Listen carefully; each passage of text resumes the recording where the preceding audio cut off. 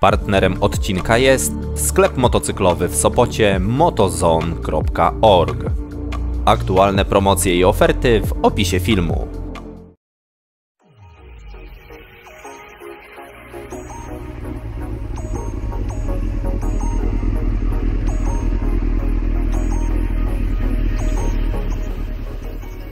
No dobra, był już materiał o tym, jakie są powody, dla których warto kupić motocykl o pojemności 125 cm3.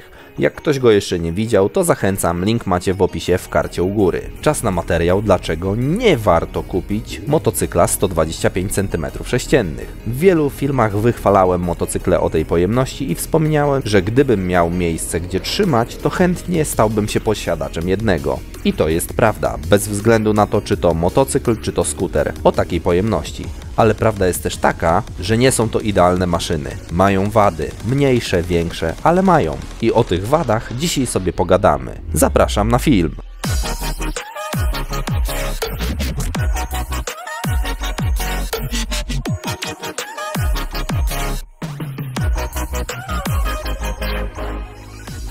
Siemanko, witajcie na kanale Zwyczajny Facet. Nie przedłużając dalej filmu, przechodzimy do powodu numer 1. Dlaczego nie warto kupować motocykli o pojemności 125 cm3? Prędkość maksymalna i przyspieszenie.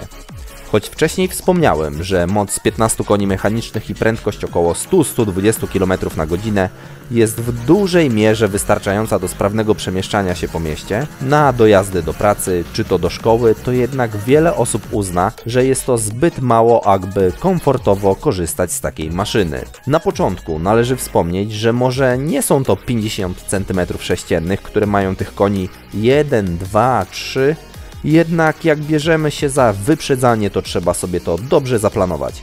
Jeżeli bierzemy się za wyprzedzanie pojazdu, który jedzie przed nami z prędkością około 80-90 km na godzinę, a my siedzimy na takiej R125, to nawet te osiągane 120-130 km na godzinę prędkości maksymalnej nie pozwala nam na sprawne wyprzedzanie takich pojazdów. Rozpędzanie się od tych 90 do 110-120 km na godzinę trwa znacząco dłużej niż ma to miejsce w większych, mocniejszych motocyklach. Tak więc jadąc w trasę skazani jesteśmy niejako na spokojną jazdę w sznurku z innymi samochodami. Ponadto jeżeli nie startujemy dosyć dynamicznie spod świateł, to często dochodzi do sytuacji, że samochody, które ominęliśmy stojące w korku na światłach, zaczynają nas wyprzedzać.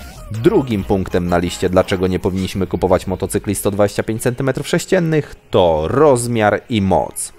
Z racji tego, że motocykle 125 cm3 są to nie za mocne maszyny, maksymalnie osiągające około 15 koni mechanicznych, to ciężko jest wymagać od konstruktorów, aby budowali je tak, jak duże, ciężkie motocykle.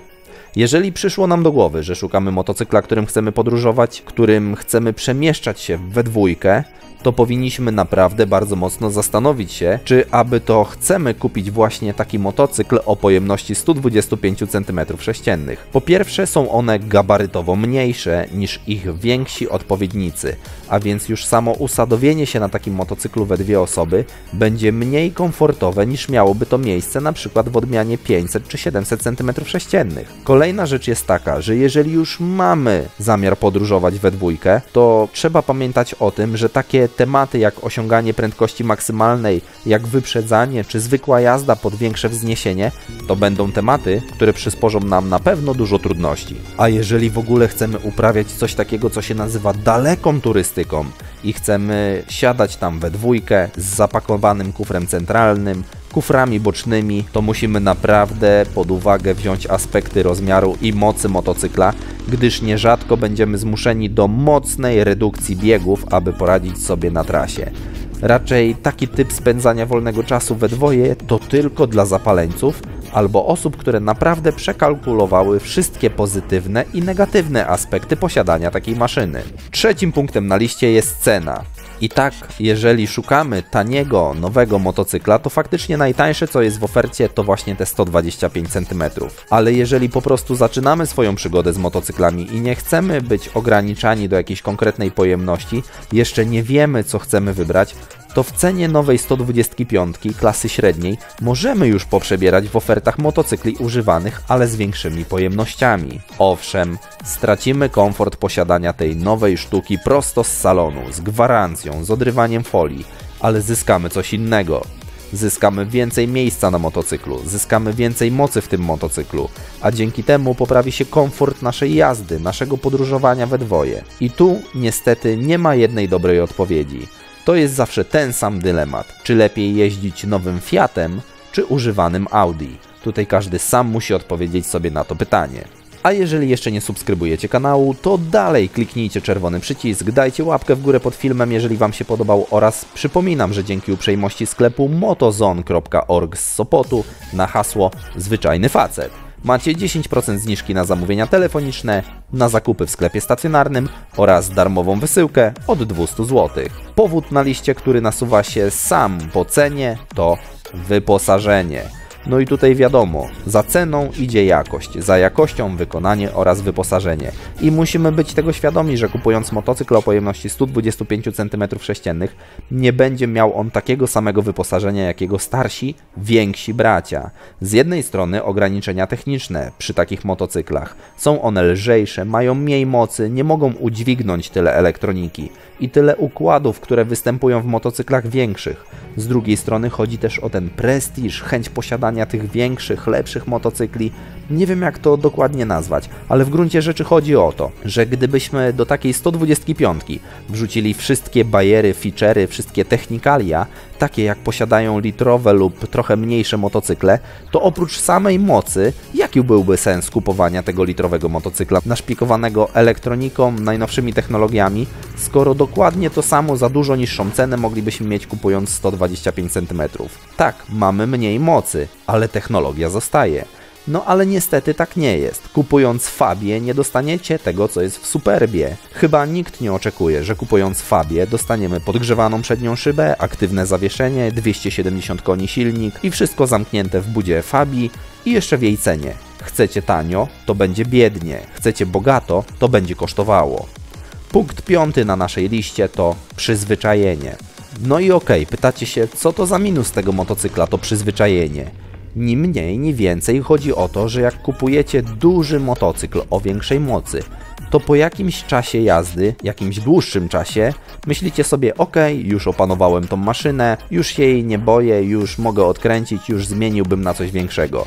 Jeżeli kupujecie naprawdę mocny motocykl, to ta ekscytacja i przyzwyczajenie przychodzą jeszcze później. No niestety, w przypadku 125 to obycie, to przyzwyczajenie do motocykla i chęć zmiany na inny model następuje dosyć szybko.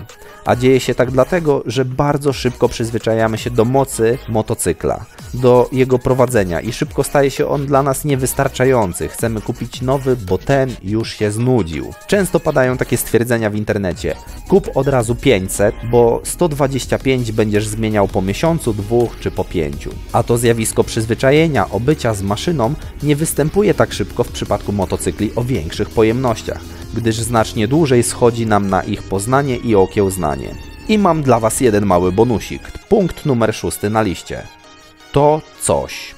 Mówiąc to coś, mam na myśli to uczucie, kiedy idziecie z domu do swojego motocykla, kiedy podchodzicie do maszyny, macie przed sobą duży, mocny motocykl, siadacie na niego i myślicie sobie: dzisiaj nie będę odkręcał. Wiecie, że nie ma co szarżować z manetką, bo możecie nie opanować maszyny. To uczucie, kiedy nawet jak bardzo powoli jedziecie, to wiecie, że pod tyłkiem macie kupę koni mechanicznych. Ta świadomość posiadania mocnej maszyny, nie po to, aby pędzić z odkręconą na maksa manetką przez miasto, ale właśnie, żeby wolno i dostojnie toczyć się, słysząc ten wydech.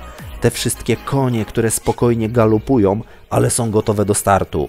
Mówiąc to coś, mam na myśli tę chwilę, kiedy wracacie z przejażdżki do domu. Zeszliście już z motocykla, jesteście paręnaście metrów od niego i nagle jeszcze się obracacie, żeby chociaż raz na niego spojrzeć, a cyknąć sobie fotkę na wieczór. Jeżeli tak robicie, jeżeli odchodząc od swojej maszyny się obracacie, żeby ją jeszcze na chwilę zobaczyć, to wiecie, że kupiliście dobrą maszynę.